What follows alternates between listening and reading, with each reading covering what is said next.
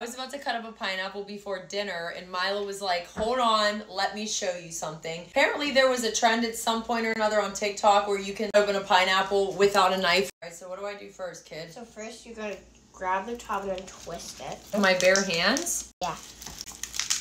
Oh my god, that's...